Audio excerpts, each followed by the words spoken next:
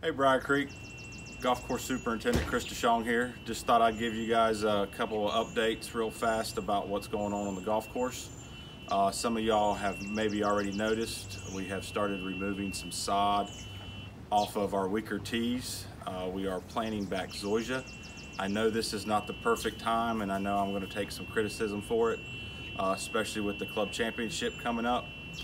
We did this because this will allow us to get the grass down as quickly as possible to allow us to have the longest amount of time for growing weeks, so that the grass will be a lot healthier going into the fall and the winter.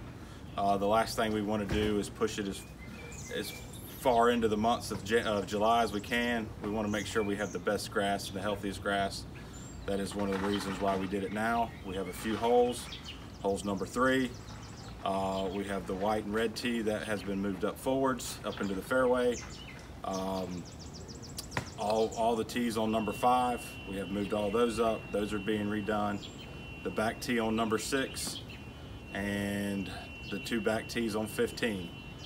Sorry once again for the inconvenience, but for the health of the grass and making our golf course the best we can, because those tees were weak and shaded, we felt that this was the best time for this to get done. We have had to take a few extra days to prep it so that we're ready to lay all the sod, because we don't want it sitting on the trucks or on the pallets waiting for us to lay it.